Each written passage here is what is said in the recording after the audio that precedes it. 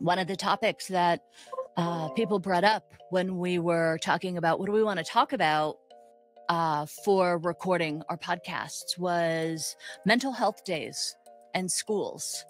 And this idea that was proposed of having schools offer mental health days, just like maybe you're working and we get PTO, and it doesn't matter whether we use PTO for sick time or vacations or whatever. We just have a bulk amount of PTO and we use it as we need to. So maybe we're sick, maybe we want to take vacation days, or maybe we just have a day when we just need to be off. So, for me, I think it makes sense to kind of treat our kids, especially as they get into older middle school and high school, preparing them for real life, for work, and kind of easing them into, you have X number of days you can take off. So what do you guys think? I think that our generation is trying to teach the next generation what mental health is. Like the adults in us, all of the adults are really starting to understand the importance in using the terminology mental health, using that going to take a mental health day. And I think it's really important to start giving our kids that language to use and understand what it is. And I 100% agree with them. I think that if the school isn't giving them to you as a parent, you should be able to take the initiative and say, yeah, that's what we're doing, and not wait until possibly your family's in crisis or dealing with something really bad. Make it a normal part of your school year.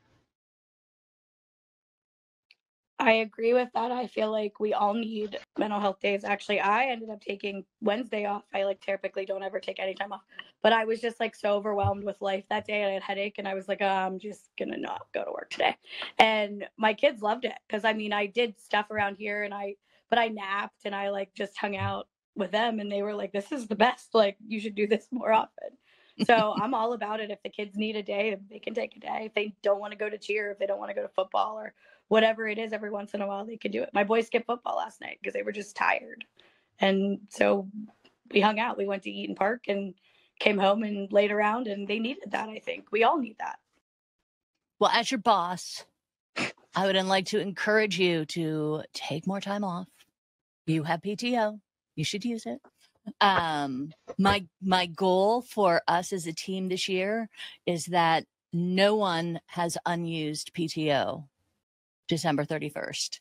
I know that, we can roll over a small portion of our PTO, like 30% of our PTO, into a catastrophic illness fund. And if you guys are trying to build that up, that's a whole different thing. But I think that, as leaders in an organization, we should make sure that our staff's taken care of and make sure that they're encouraged to take time off when they need it.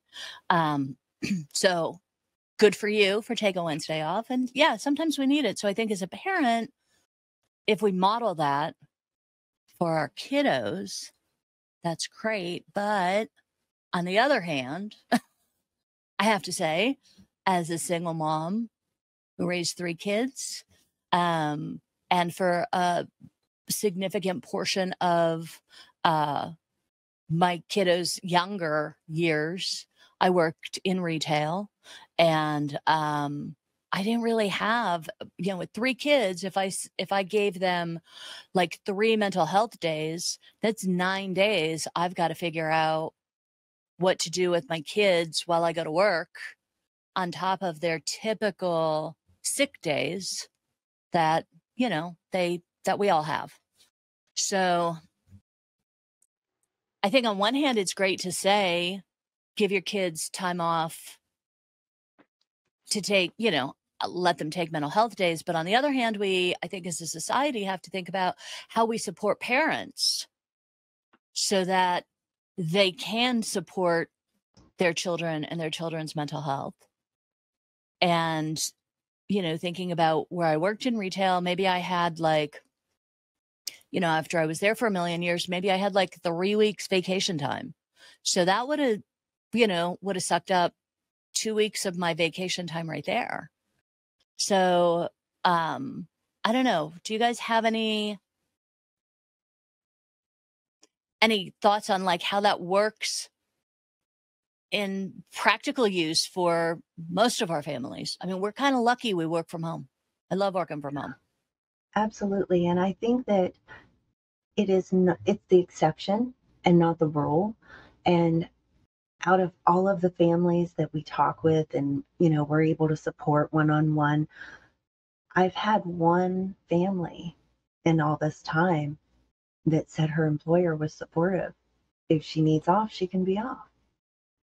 That is the exception. And the situation we have, I mean, I absolutely love my job. I love what we do. I love that my family comes first, that my mental health comes first, or those of my loved ones, and that it's always an option to take care of your family and take care of yourself. Like, it's expected. And to have an employer that does that, that makes me love my job 10 times more. And I know a lot of people are not in that situation. So I don't know, whenever you first get hired somewhere, they ask you, do you have vacations planned? Are there things that we should know about? And if you were able to use that opportunity and say, okay, I have 3 kids, they're going to possibly have 3 mental health days, so that's 9 days. Can you work with me with that?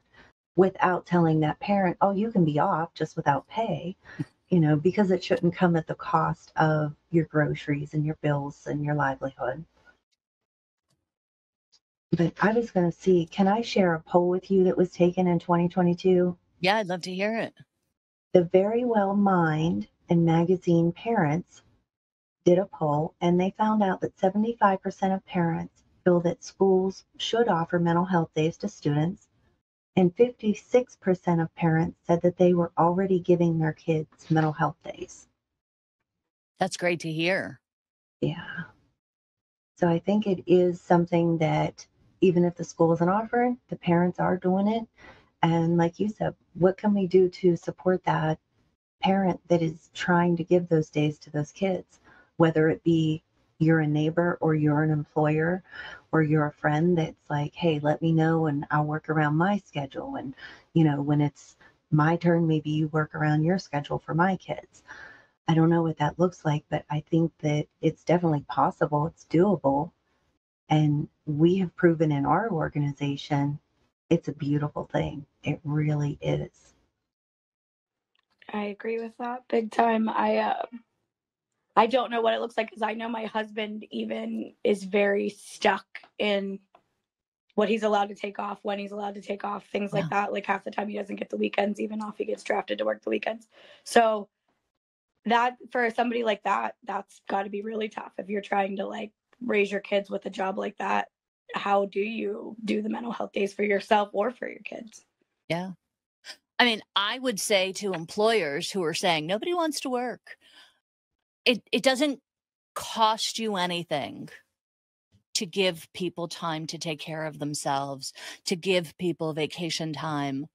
That doesn't add too much to your burden. I mean, I understand if you're a small employer and, maybe you need those people who are customer facing, maybe you have to have more people to cover for them, but you're going to have better employee job satisfaction. You're going to have people who are more likely to want to work for you. And when people feel valued at their workplace, they're more likely to stay.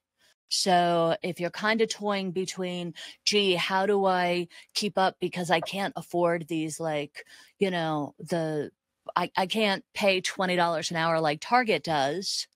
Maybe you can offer a little bit of flexibility, or maybe you can offer maybe like a couple scheduled days off in advance, or work with people without them having to disclose on hire that they have children with disabilities, they themselves have some kind of disability that may require special accommodations, and then we don't know for sure that you would hire us. But kind of think about ways that you could support your employees if they are better rested, they're probably going to do better customer service, because when somebody's yelling at them, they may be able to, they may not be on a hairpin trigger themselves, not terribly overstressed. So maybe they'd be able to kind of take a breath and just be like, okay, like, whatever, you go do you, and it'll be fine. So I would say that to employers. But I wonder, how would do you have any suggestions for people on how to broach this topic with your children? Maybe your middle school children or your older children, on like talking to them about mental health days, what they are, how they could be used, and maybe give them, much like we're at work, like a maximum. So like, you can't have a mental health day once a week, but how can you kind of set parameters so your children can choose when to use those? Do you guys have any ideas for that?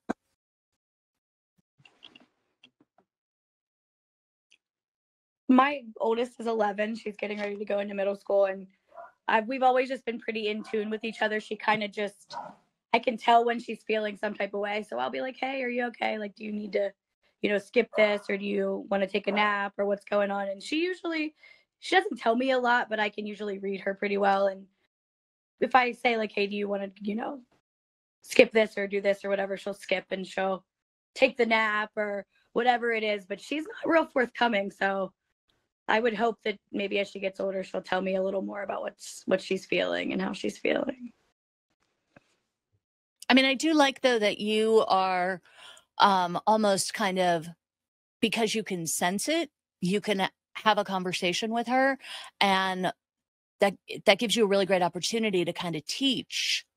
Like, hey, it seems to me like you got some kind of feelings going on.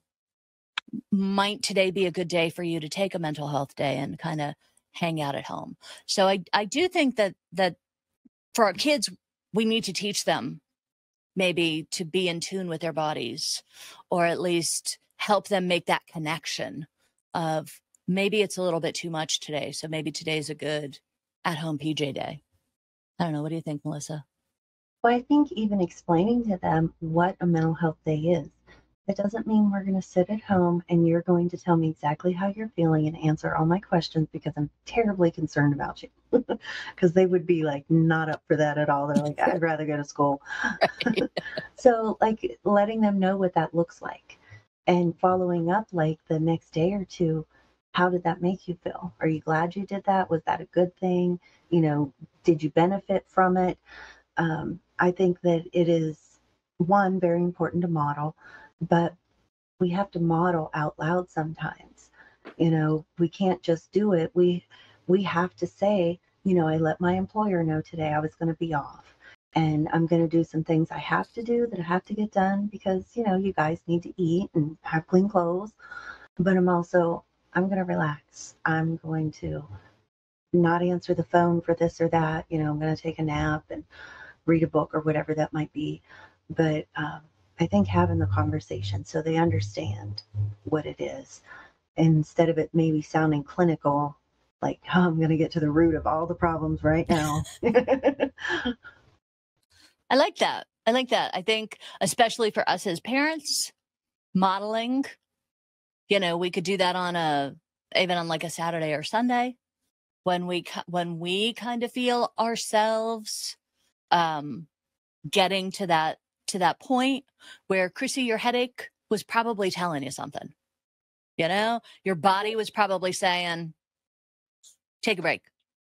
Oh yeah, I was really like just spread thin, and I just caught up. I was like, I can't do it. I just can't today, because you're trying to help other people at our job. And I was like, I myself am so tired. I don't think I can do it today. And then I came back yesterday and I talked to literally everyone and did a million things. And I just needed that break. And really, I didn't even do much. I like cleaned up my kitchen and hung out with the kids.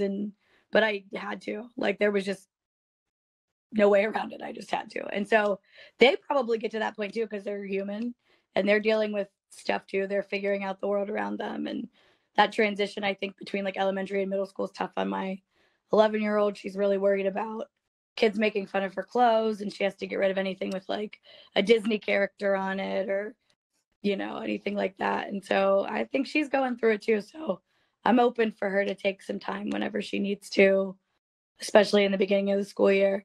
And I usually, well, in years past, was kind of stringent about them going to school because she struggles with school. And I feel like every time she missed, she would get behind. But sometimes, like, your mental well-being is worth just working a little harder at home for a week on school stuff so that you're not stressed. Because I'm high anxiety as a person, just like high strung. And I think she is that way too. I think that I think that's a really good idea. Just for our children, for people who are listening, if you're not necessarily worried about your child having like a formal mental health diagnosis, but you just want to set a good tone of mental wellness in your life, your family's life, your children's life, I think that this is good, so that your children are in touch with their own bodies and how they're feeling. We're all women here, so you know how sometimes a couple days before you get your period, you're feeling like one more person looks at me and it might not be safe for them, but maybe you don't realize, 2 days later, you're like, oh yeah, oh, that's why. Really good for our mental wellness for everyone. But definitely, I think with our children who do have a mental health diagnosis, we may not be able to get to school, although, you can put anything in your IEP that your child needs. But so maybe you can't get your school to agree to mental health days, but maybe you could have, knowing that your personal philosophy at home is going to be, I'm going to allow my child to take a couple of mental health days here or there when they need it. Like maybe over the 9 months they're in school, they could take 3 days, they could take 4 days, whatever the case may be. And in their IEP, build in a plan to help them catch up for missed days. So that, much like us, when we take a vacation, we probably feel like we do, like, oh, I'm taking vacation next week. I've got to contact all my families this week and then, double book myself when I get back. Not a great thing. So, think about how we could, in their IEP, help them catch up so that they're not paying a steep price and they don't fall behind for taking those days off. And I think in our IEP boot camp, we do have one day, it's like 21 days of tips. And actually, I think we have 2 days where we talk about accommodations. And we have like different lists depending upon what your diagnosis is that kind of gives you things that you could put into your child's IEP, but definitely putting in ways that they could catch up from missed days, especially if they have anxiety, if they have something like ADHD, where maybe they're waiting to the last minute anyway.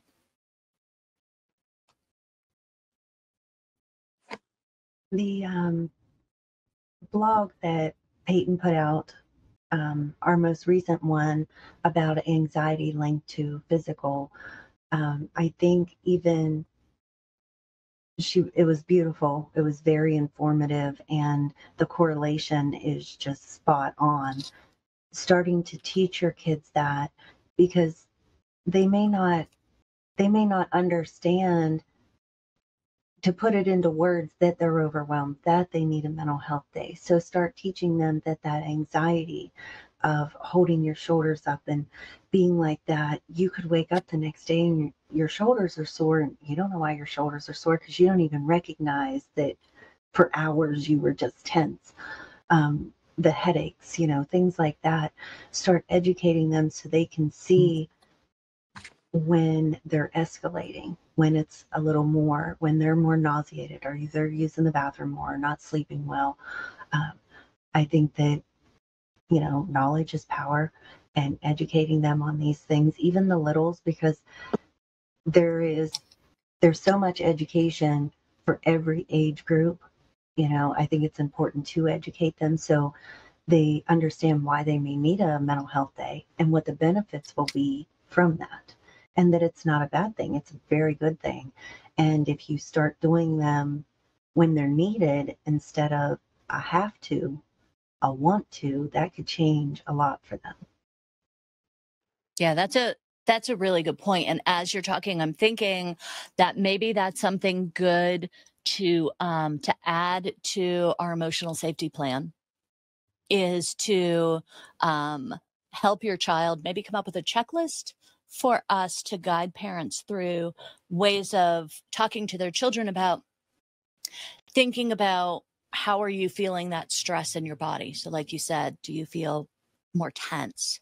Like if I remind you to take a deep breath and relax your shoulders, at that point, are you like, oh yeah, my shoulders were, like you said, my shoulders were tight.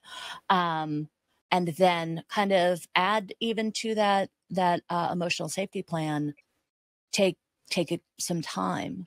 And maybe we don't even necessarily have to make it an all or nothing. They take the whole day off. Maybe it's they can go to school a little bit later. Maybe they could take a half day. So I think kind of being a little creative about that. And then getting back to thinking about like my own personal situation when my, as a single parent, maybe once my kiddos got to be in high school, maybe one of the things that I could say to them is, you're old enough to stay at home alone. If I have to go into work. So you just have to let me know when you need a mental health day. And that may be a great opportunity we don't talk a lot, maybe as much as we should, about natural supports. And Melissa, you had mentioned, like, do we have a neighbor who can keep an eye out for our kiddo? Do we have a grandparent who can, even if they're not close, can they do a FaceTime call with the kids? If we're in a situation where, Chrissy, if you're in court with a family, right, you can't call in to check on your kiddo to see, did they get lunch? Did they whatever? But if you could ask a grandparent or an aunt or, someone in your family circle or a good friend, hey, do you mind, giving them a call and doing a FaceTime kind of thing, just to make sure that maybe they're not up to any chaos and maybe they have support if they want to talk to somebody. I think in certain situations, yeah, we could kind of think about how we could get that, use a virtual natural support person. Yeah, that's great idea. I'm very lucky in that regard as far as like mom friends and things like that go. I have a lot of people in my little village out here that we all kind of look out for each other's families and things like that. So that's a great idea too. Even, yeah, virtually is great. Like my sister lives on Mount Washington, so close to you, but she can, she's always talking to the girls. Actually, one of them was on the phone with her right now. So I could always use her to, check in on them if I had to.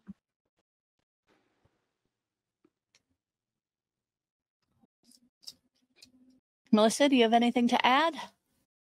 I was just thinking, like, even in a perfect world, if the schools would be 100% on board, there was actually a place at the school they could still go to school but not be in school, in like a little cubby or something where they could lay down, they could take a nap, they can still get their lunch and whatnot. And I know that's not going to happen, but like the idea of that is very appealing to me. I agree. It'd be amazing.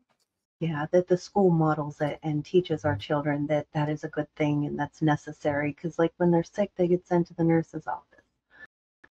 When they're struggling, there's not. I mean, there are places you can go and talk to the guidance counselors, social workers, psychologists, things like that. But like if you just need a mental break, that's.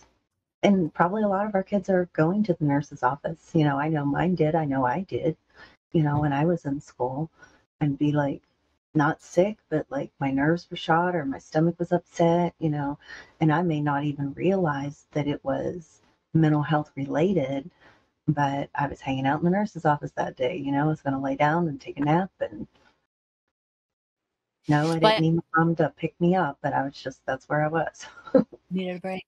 I do have good news. I will put in our show notes that there are actually quite a few schools in northeastern Pennsylvania that are putting in like relaxation rooms in their school building. where I'm not exactly sure how they kind of put parameters about who can use them when they're used. People will be able to read that in the show notes, but they are deliberately creating these rooms in their school where kids can go and take a break. I love that. I love that. There's a little school district here in Washington County, actually, that does have that as an option. And it's awesome. And they've become my favorite school district down here. That's not where my kids go, but they're doing so much with so little. They took their COVID money and really used it for mental health. They have like a big mental health initiative in the elementary school and the middle school, which typically they do that like in high school settings, but not typically in the little grades. And it's amazing. They have like a relaxation room. They have an extra social worker that they hired that the kids can just go see if they want to, that's separate from like guidance and the regular school social worker. And they graduate like 60 kids in a class. So they're not a very big district, but they're doing like amazing things as far as that stuff goes. Well, call them out. Who are they? Do you know their name off the top of your head? Fort Cherry. Yeah, Fort Cherry School District. Yeah, fantastic. They're amazing. Actually, kiddos that I've worked with in other buildings have ended up getting transferred into that district because they willingly take kids with open arms, and they have, emotional support in the elementary school. They have the extra social worker. They have that relaxation room. They have a sensory space. They do tons of things with like art therapy. It's just, and it's in a very rural area. It's not like a well-to-do area, anything like that. It's just the superintendent must really think that it's important and has really made strides to make it awesome. And so they're wonderful and really ahead of the times. That leadership comes from the top. If they're committed to that, they'll create that environment. My oldest graduated in a class of 60. So, I think that sometimes rural communities think like we can't have the things that big school districts have. Perfect example of how a school can be innovative if they have that determination and that leadership. So kudos to them. Yeah, it's incredible. We went to tour it with one of the kiddos that I was working with that was going to go there. I got to go tour and see and meet and just see what kind of resources there were. And it's incredible what they're doing with not a lot. Wow. So if any realtors are listening, and you're working in the area, make sure that you work that into your sales pitch for housing. Because we get calls all the time, families who are really frustrated and they're like, what school district can I move my kids to? And we're like, we know the ones that don't work. So it's good to know a good one. Yeah, it's amazing. I would love for my kids to be able to go there, but that's not where we live. So we'll all move. We're all moving. And Fort Cherry sounds like a nice place. Like, doesn't that kind of sound like, yeah, that's kind of like a cute sounding, I'm picturing, a little Hallmark village. I've never been there, but in my head, the name makes me think of like a Hallmark movie. It's farmy. It's a very farmy area, but they're doing the school district's wonderful. Love hearing that. Well, ladies, as we wrap up, I know it's Friday morning here for us. So hopefully, I don't know about anybody else, but I know I am counting down the moments to be done with work. It's probably the hottest day so far this year we've had in Pittsburgh. And I don't know, probably out with you too, Chrissy, taking the kids to the pool this afternoon. I'm down to 2 because 2 just left with their grandma to go to the trampoline park. And so I have the older 2, but maybe when I'm done working, I'll take them to the pool. I was going to clean, but it's hot and our central air is not working. So maybe I will just go do something fun with them instead. Because the dirty house will still be there tomorrow morning. Yeah, nobody's going to break into your house and clean it for you. I mean, if they do, wouldn't that be great? Like, I wouldn't be complaining. Oh, I welcome it. Please. If anyone wants to come pick up a broom, go for it. Right. Melissa, any fun plans for the weekend? Yeah, we had planned when we seen how hot it was going to be that we were not going to be cooking and we're all getting together and having pizza and swimming. So that's I love that to-do list today. I love that. What time is pizza? I may invite my. Right. Excellent. There you go. Totally works with timing. Getting out of to the city, I could totally do that. All right, ladies, thanks so much for your time today. Have a fantastic day and a lovely weekend. And thanks to everybody who listened. If you have great ideas about how to manage, if you're managing mental health days for your kiddos and you have tips you'd like to share with everybody, we'd love to hear them. You could reach out to us at contact@parentandfamilyalliance.org or put your comments in whatever your platform is, chat, and we'll kind of poke around and look for those. But thanks, everybody, and have a great weekend. All right. Bye. Bye, ladies. I'll talk to you later.